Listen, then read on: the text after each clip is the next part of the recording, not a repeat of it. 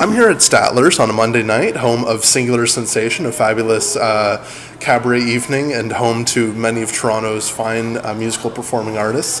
And I'm here with the three of the four founding members of Half Pint Theatre, who are about to put on their very first show, Tick, Tick, Boom, by Jonathan Larson. Welcome, ladies. Hi! Hello! And that is specifically Alanna Stone, the director, and Tara Litvak, the musical director, and Esther Vallins, one of the performers and also founding member / producer / everything.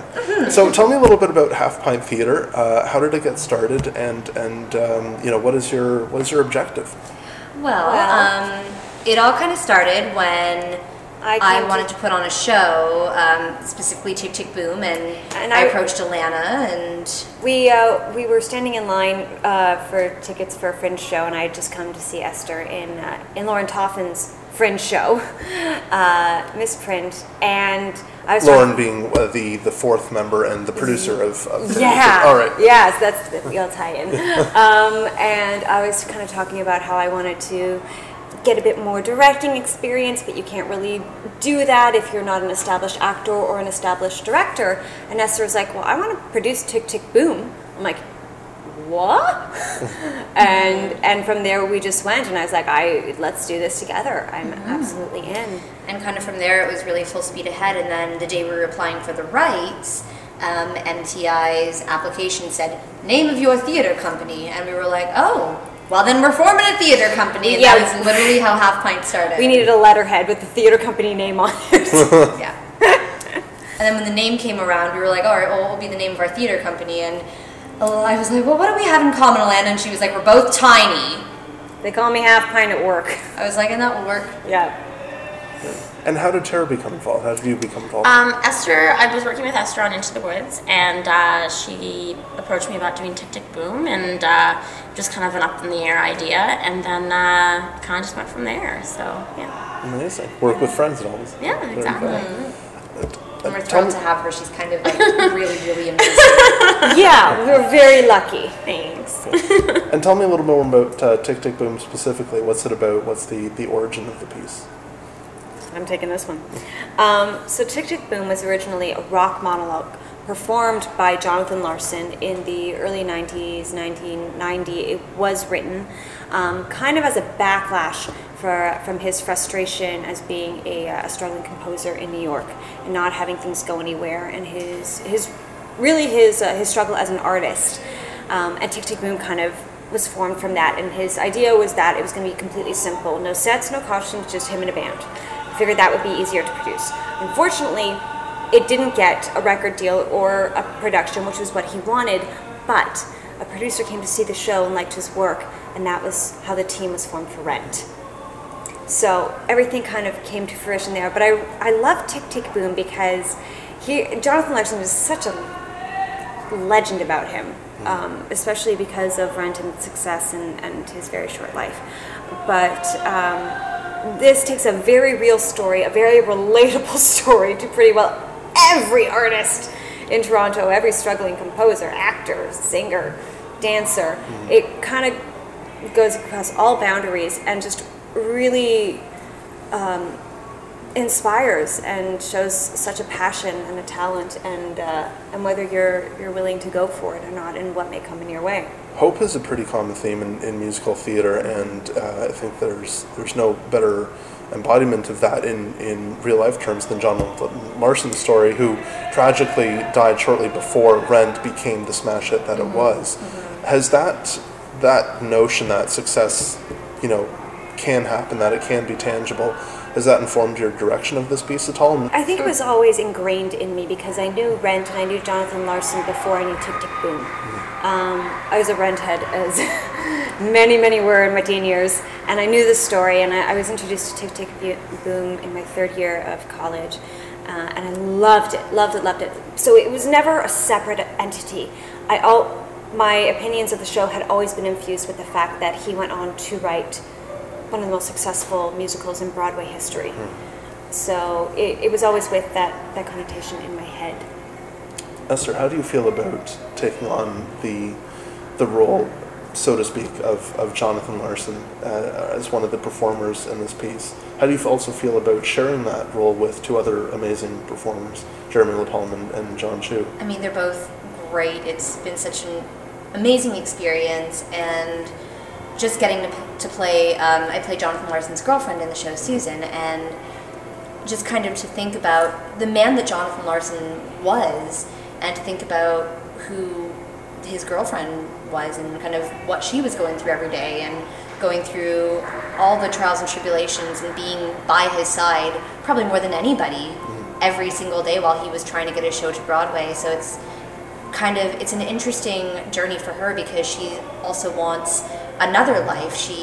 While she also wants to be a performer and she goes through that struggle, she also has the struggle of, I'm at this point in my life, is this the time to let go?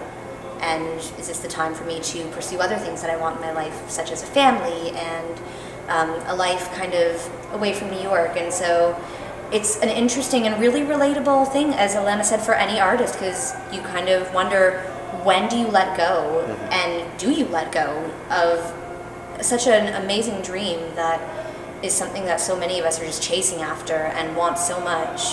Yeah, there's always a point.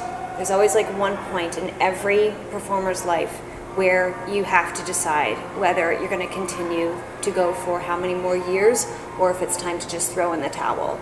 And what's kind of cool is that the three characters have either just passed that point or just getting to it. So it's really wonderful to work with the script where they all have that kind of same theme in common. Do you guys personally feel you've ever reached that point? And if so, Yeah. how did you A get million past it? times. Oh Okay. yeah, big time. Yeah, it happens pretty frequently. What helps you get past it? Just the love of it. There's nothing else I can do. There's nothing else I can do but music, and particularly musical theater. And I wouldn't be living my life if I wasn't doing that. What life would I be living? It wouldn't be my own. I feel like I struggle with that every single day of just like, oh, am I good enough? Is my career going to go anywhere? I'm going to be doing the same thing years and years and years from now. Is that good enough for me? But in the end, it's what I love, you know? I actually took a break from the city. I was out east for about 8 months. And it does have a wonderful artistic community there, but it's not like Toronto, where there's so many opportunities and the community is so wonderful and tight. And I missed it like hell. I couldn't imagine doing anything else with my life, and my passion just grew that much more. My determination just became extreme to the point where I came back and I was like, well, I'm not holding back anymore. It was actually great, because it got into the point in my head where I'm like, there's no fear anymore. How about you? Do you have any tricks? Any that help tricks? you, or any what helps you get over that hump? There's first of all, a bunch of musical theater songs. I call it like my awesome music theater songs playlist. I need a better name for it. That are full of songs that are just really relatable to the struggle of being an artist, and those songs will always kind of bring me back to a bit of a more grounded spot where I say, no, I'm here and I'm good enough to do this and I'm worthy of doing this. And it's kind of what you have to tell yourself every day, because there's so many people who are going to try to put you down, so you kind of have to. So some of those songs include Why in Tick Tick Boom, actually, which is probably one of our favorite songs, like cast and creative across the board. It's all one of our favorite songs. Yeah.